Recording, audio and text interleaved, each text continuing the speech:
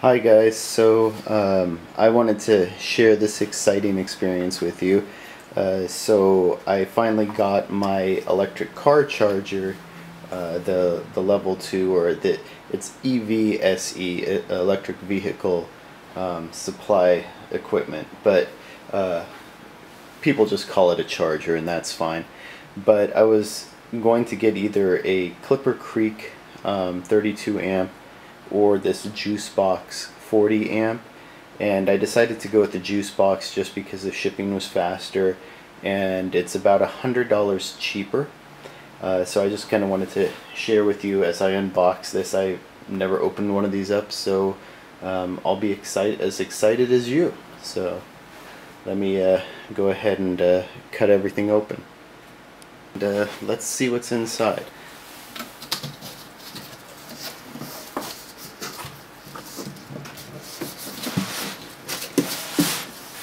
Okay, that's interesting. I didn't realize they would have this, but this is a card that you can put on your vehicle to let people know that it's okay to unplug because you're just opportunity charging, or do not unplug because you need the charge, and then you can write in on here when it's okay to unplug.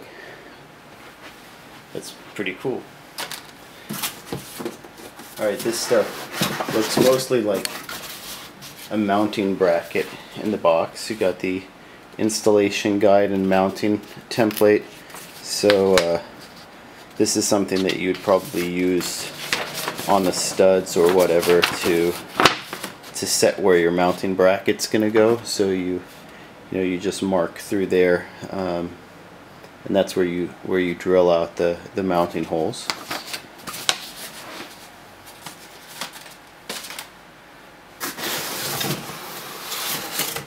And that's the mounting plate. I'm not going to take it out of the cardboard, but it's in there.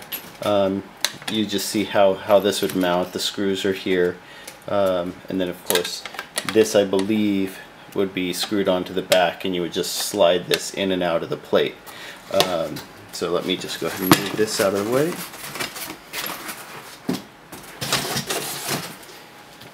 And also, here's a quick start guide. Thank you very much. Well, you're welcome. Oh, by the way, the other thing about the JuiceBox, both the JuiceBox and the Clipper Creek, they're both made in America, so that's one of the reasons. Now, I got just the basic 40. I didn't need the Pro or the Pro 75. Actually, I don't know that much about it. I'm guessing that's a 75 amp. This is a 40 amp. One thing about the Bolt EV is it only charges at 32 amps, but it's not a big deal. It's still most of what you'll see in most of the current that you'll see coming out of this, and it also kind of makes this so if I get another car later on that can charge at 40 amps, it's a little bit more useful. So I don't know if I want to go into this quick start guide too much. I'm guessing it's pretty straightforward just about how to hook up the template, and then of course there's the Wi-Fi setup instructions. That's one of the things that the Pro has that this one doesn't. I actually didn't want the Wi-Fi feature, so I'm not really concerned about it either way. It can be good for tracking like power usage and things like that, but that's not really something that I would end up doing. Plus, where I'm going to be using this, most of the time I'm not going to actually have an active Wi-Fi internet connection. So, here's the unit itself.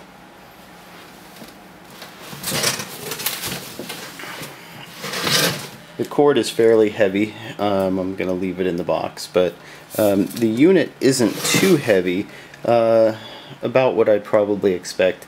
The shipping label said this box weighed 26 pounds, and I believe it, but most of that I think is actually in the cord weight.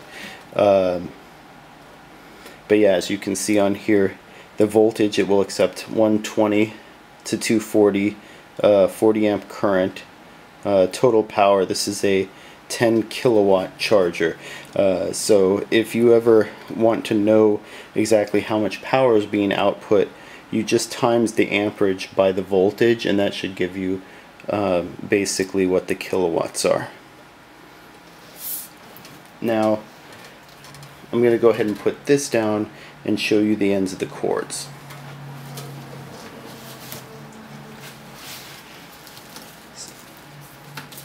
So the first is, this isn't actually a charger that you would put into, like, hook it directly up to a panel. You actually would first create a socket, and this is a NEMA 1450 socket. So you'd have to run the socket in the panel first, and then what you do is you plug this in, and that's where that wall mount comes in. You wall mount it near the plug, the socket, and you plug in, and then you have power. Now the reason I did this is I want this charger to be mobile. So for most of the time I won't be using this as a mounted charger at home. I'll actually be using it for trips.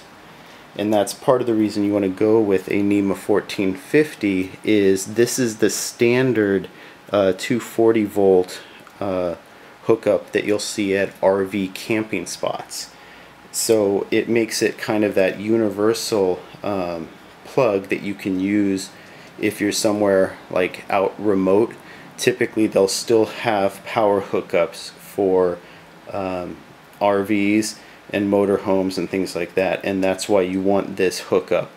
Also, because it's a 240 volt at 40 amp, it means that the Bolt EV would be able to charge at one of those RV camping spot chargers in about 8 hours. So from empty to full in about 8 hours, which obviously isn't as fast as like the DC fast charging, but it's still about the best you're going to do otherwise.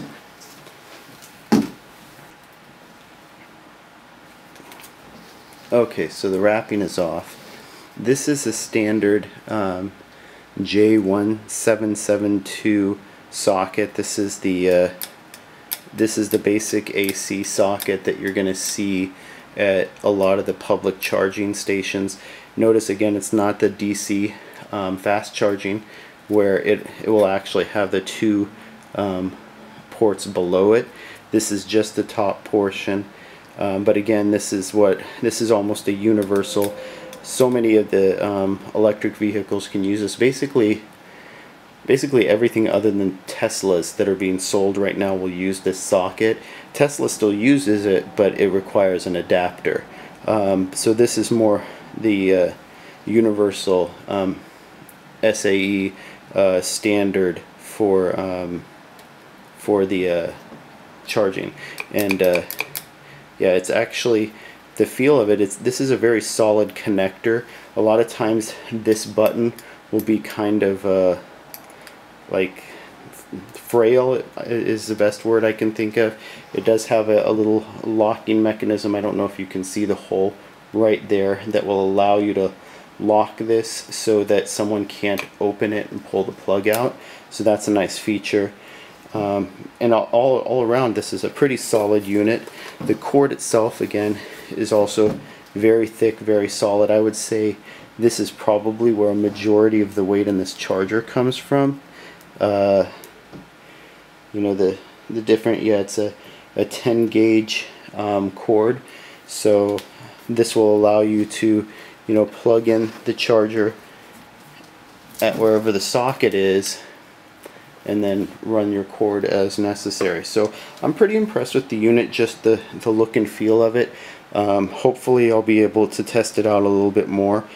I don't know that it's as rugged as, say, like the Clipper Creek would be, but it's a pretty solid unit, and it's something worth keeping with you in your car if you're going to go on long trips where maybe the only charging that's going to be available is something like an RV park or something of that nature.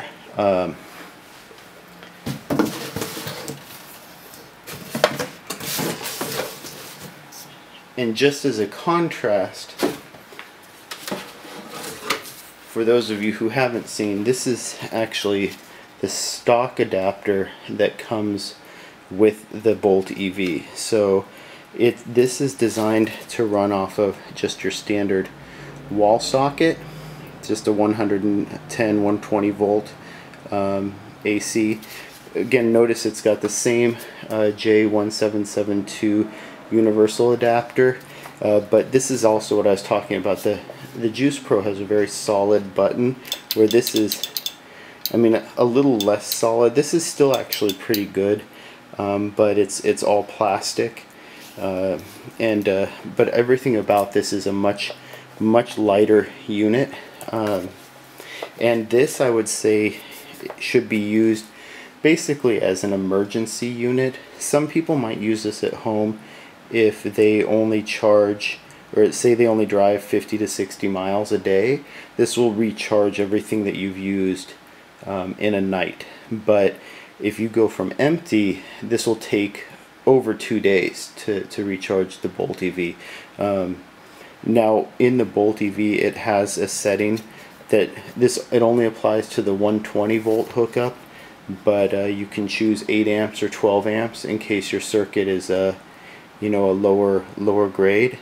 And but even on the 12 amp, it will take, like I said, about 60 hours, I think, to recharge fully. It's a very long time, whereas the JuiceBox down there, it will take, like I said, about 8. One thing though to keep in mind is might also still be worth it to keep in your car, like I said, for absolute emergencies, because 110 volt can be found everywhere. The NEMA 1450, sometimes RV parks, they can be they can be booked up, or they might not be available, or the switch might not be working. So I mean, if you get to the point where it's an absolute emergency, you might just need to bite the bullet and hook this up and head out for a vision quest or something, and come back a few days later and leave. But that's not going to be ideal, but it's better than getting completely stranded. So I'd still recommend keeping this around. One other option too is there are adapters that you can get that will actually hook this up to 220. So this unit will work with a 220 hookup, but it's still going to be limited to that 12 amps even on 220. I believe the limitation is it's about 4 kilowatts, which, I mean, you can just do the math on the Bolt EV. That would still take 15-16 hours to recharge, maybe more than that. Maybe it's almost 20 hours with this unit if you're running it off of 220. Still better than like the 120, but you still need the adapter to do that. But anyway, so I figured I would do this quick little rundown. I haven't had a chance yet to test this out. Clearly, I just opened this. I'll be putting the mounting bracket and everything up on my property up in Northern California, but for the time being, I'll probably keep this unit with me, and then look for some opportunities to test it out, and then I'll share that with you guys when I do. Let me know if you have any questions about this. There are some other really experienced users with JuiceBoxes as well. Some of them have the JuiceBox Pro, which you can also look at the Wi-Fi features if that's something that would interest you. Alright guys, thank you.